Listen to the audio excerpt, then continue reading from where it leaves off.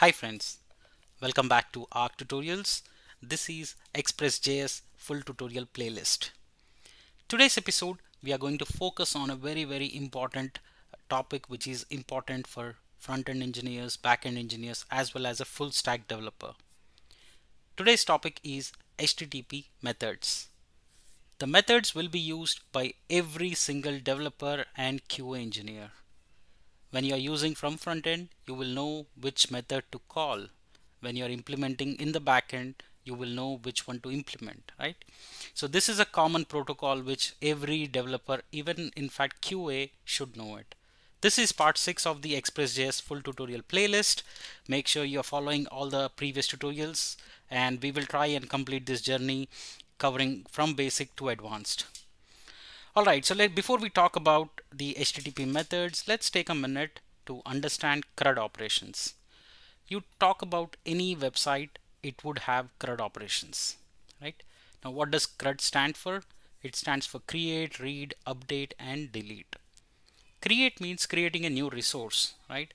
Like adding a new user, adding a new task, adding a new story, sending an email, new email, etc., etc. New transaction, anything that you name it. Read is usually that you're reading resources from the server, right? So there is no transaction there. It's analytical, which means you're reading the data. It's only read only, right? So you're only fetching the data. Update means based on certain conditions, you are updating an existing record at the server. Delete means you are deleting a resource at the server side, right? Now how do you relate it? You can take a simple example of users, right? So creating a user, reading a user, updating a user, deleting a user, right?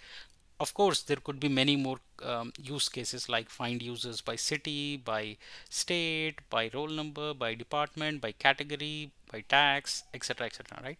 So I'm just giving you that high level that anything and everything in web applications is a CRUD operation. Now, how does that CRUD corresponds to our HTTP methods, right? So we have commonly used HTTP methods which are post, which is nothing but posting data from UI to server, right? Hidden way, secured way to create new resource. Get is nothing but requesting data from the server. Put is nothing but it's update, right? It's like you're putting some data based on certain condition for updating or modification.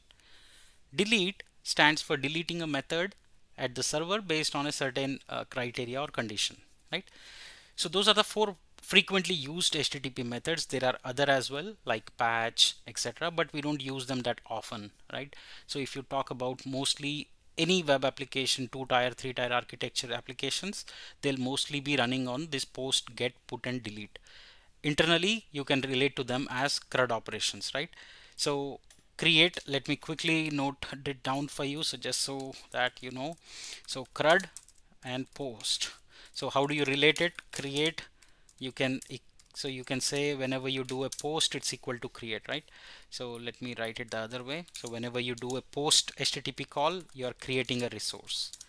Whenever you're doing a get, you are doing mostly reading, that is read, right? Now read can be one, can be many, right? Now put is nothing but equal to, you can say update operation, right?